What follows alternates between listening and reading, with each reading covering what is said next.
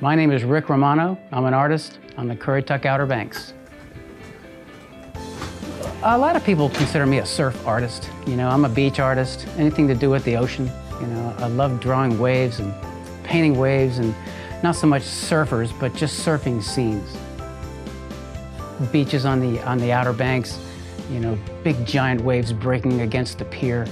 You know, things like that inspire me. Anything that has to do with the ocean, it just inspires me to paint.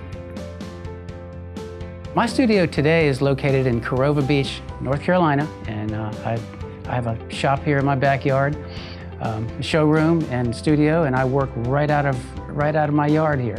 Sometimes I go on location, but mostly I'm painting on pieces of driftwood that I find on the beach.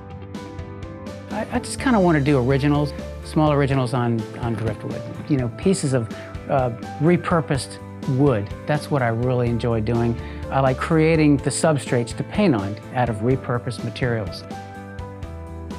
I did the art show circuit in Virginia Beach for many years and had a gallery, a warehouse there. I did all my custom framing, and I just kind of wanted to come to a quieter place, and I just fell in love with Corova Beach back when I was in high school, and I bought my house 15 years ago and relocated down here 5 years ago, and I've never looked back.